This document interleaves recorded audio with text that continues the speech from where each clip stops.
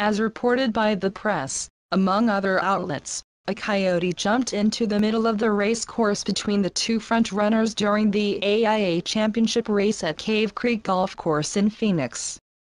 According to Runner's World, at one point the coyote nearly pulled even with the race leader.